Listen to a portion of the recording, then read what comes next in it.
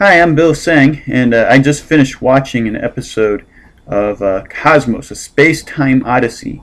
Very interesting show, and as a young Earth creationist, makes it all the more interesting, I think, for me to watch. In all reality, I don't find a whole lot wrong with the episode, other than, of course, I disagree with it in regards to the age of the Earth, the age of the universe, and so forth. But because I am a young Earth creationist, I guess I have to kind of give you some of my objections to the episode. Not to say it shouldn't be aired or anything, but some of the things I think that if you study the Bible, if you're a Christian, I think that you need to be aware of when you watch this episode of the Cosmos. Number one, toward the beginning of the episode, he's talking about planet Earth just briefly, and he has these two, well, there's two or three windows. I think that in one window you see the Earth as it is, and then he says, look down below, and you see the Earth, and he says, this is what the Earth looked like 250 million years ago. Really? So you had a camera set up back then, and you just kind of snapped a shot, and there it is. That's how the Earth existed 250 million years ago. I find that kind of dubious that he would say that, or that we would suppose that. See, this is one of the things that really confused me as a child when I would hear scientists talk about things such as this, or dinosaurs or whatever. They would do it so matter-of-factly that I would think, oh my goodness, they say that we've never seen dinosaurs before. But the way that they're talking about them, they had to have seen them. How could they possibly have the information they have about them, know how they look, know how they acted, know how they hunted, know what they eat, know everything, and know how they thought, just from the fossils that we have? It's impossible to do that. And yet, this is how the Earth looked 250 million years ago. Wow. That's a huge leap of faith, I think. I mean, I'll give him some credit. I mean, there is some evidence to show the whole Pangea theory and all of that. Whether or not it's true, that's up for debate, and I'm not going to go down that route because really I don't know. I don't think we could ever know unless we had a time machine. So I'm just going to stay out of that debate altogether. I don't know which side of it I'm on, honestly, which is very not characteristic of myself. I like taking those stances, and really I can't. I don't know. So I better just stay out of that one right there. I guess I kind of skipped ahead a little bit. I guess the first statement that was really made in this episode is the universe is all there is, all there was, and all there ever will be. Okay, again, this is something I object to because did it come from a very intelligent person? Yeah, Carl Sagan was a very, very intelligent person. He's the one who said these words. In fact, it was a recording of his voice from his old series, The Cosmos, that this recording was played from. So I don't understand why statements like that should not be taken offensively. But, you know, if I were to speak about the Bible or young Earth creationism on public television or national television, you know, that I'm subject to scrutiny and everything.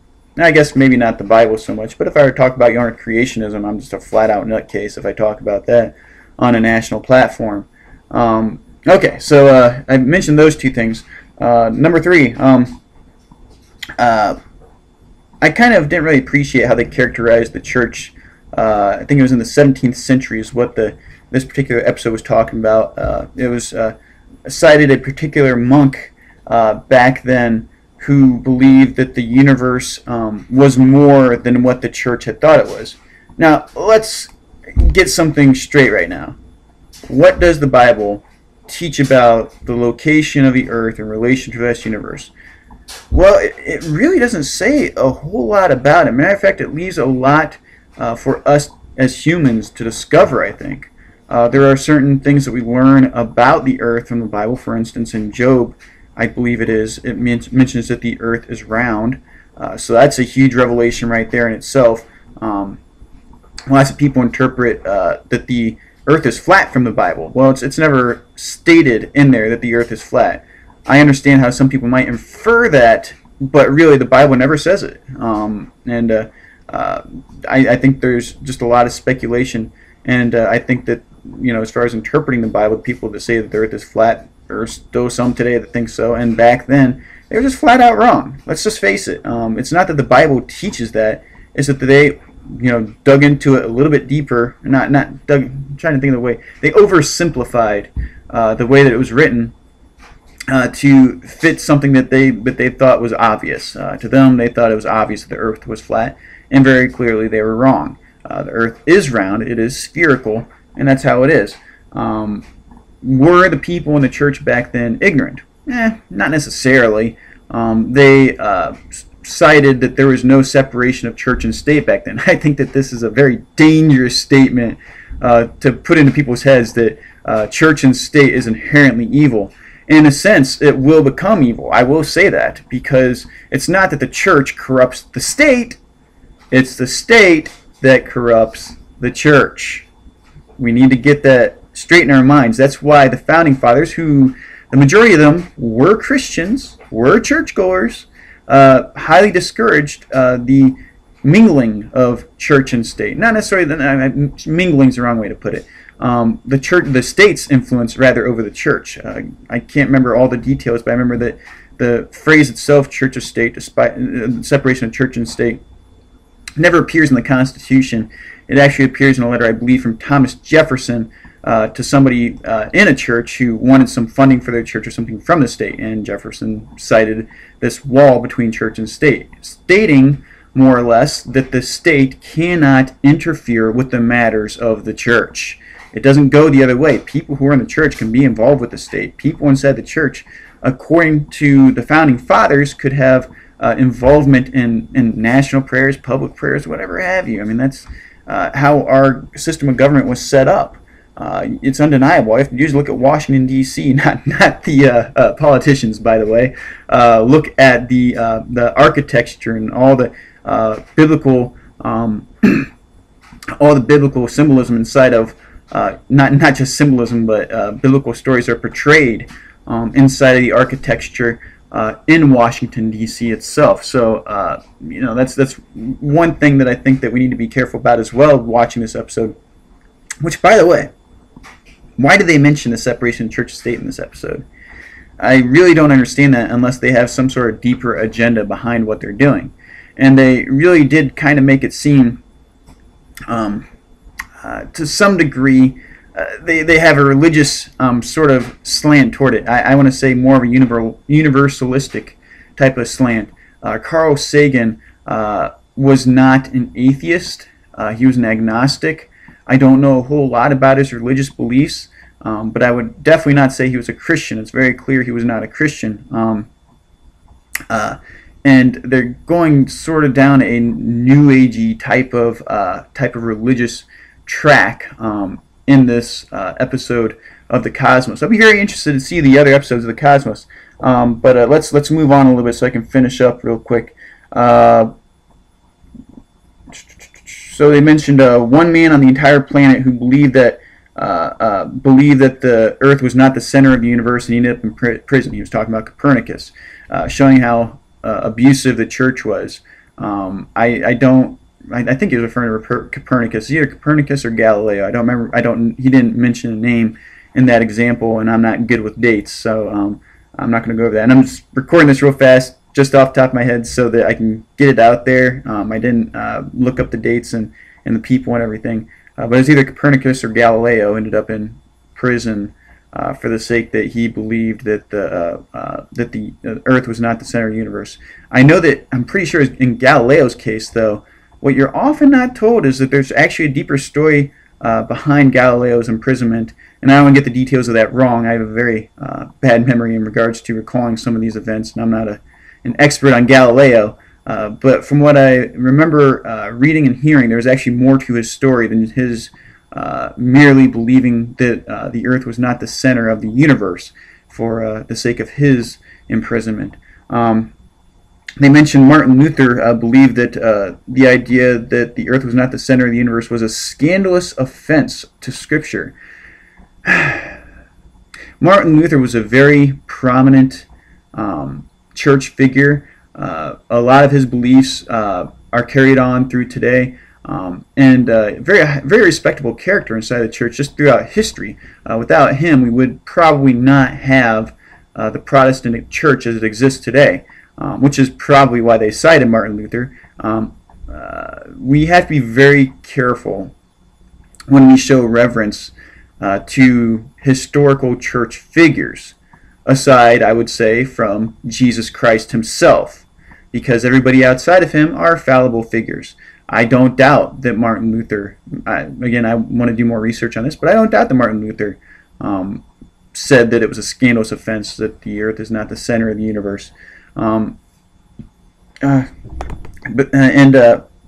Luther, I disagree with him actually on many points. I don't say many, but quite a few points of his theology. For one, he rejected certain books of the Bible, so on those points, I tend to disagree with him. For instance, he rejects the book of James in the Bible, which leads to some very serious theological problems on his behalf. Okay, and they mentioned the monk who was against the idea that the earth was the center of the universe, and I think I spoke about that already.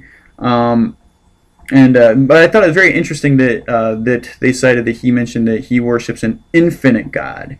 So that was pretty interesting. I'll have to do more research on this monk. Again, I'm just kind of getting this out there while it's still fresh in my mind.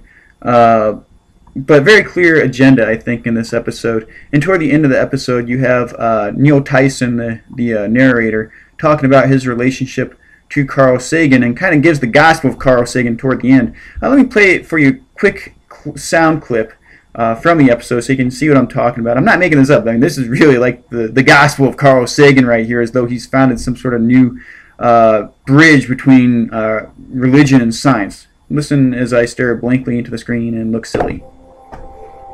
Carl contributed enormously to our knowledge of the planets. He correctly predicted the existence of methane lakes on Saturn's giant moon Titan. He showed that the atmosphere of the early Earth must have contained powerful greenhouse gases. He was the first to understand that seasonal changes on Mars were due to wind-blown dust. Carl was a pioneer in the search for extraterrestrial life and intelligence. He played a leading role in every major spacecraft mission to explore the solar system during the first 40 years of the space age. But that's not all he did. This is Carl Sagan's own calendar from 1975. Who was I back then? I was just a 17-year-old kid from the Bronx with dreams of becoming a scientist.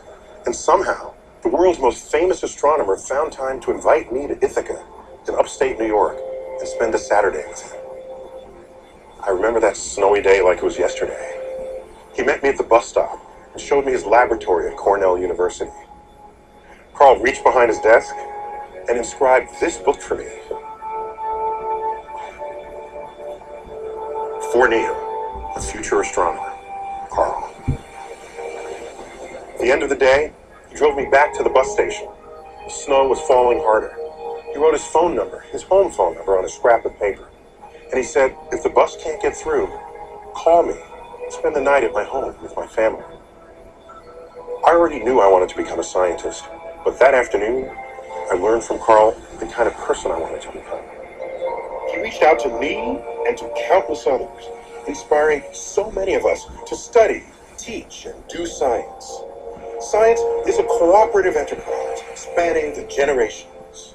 It's the passing of a torch from teacher to student to teacher, a community of minds reaching back to antiquity and forward to the stars.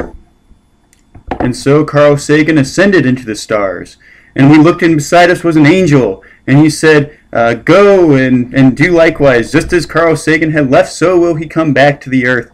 And you better not be found sitting here doing nothing. You better preach his gospel before he comes back and judges the world, or something like that.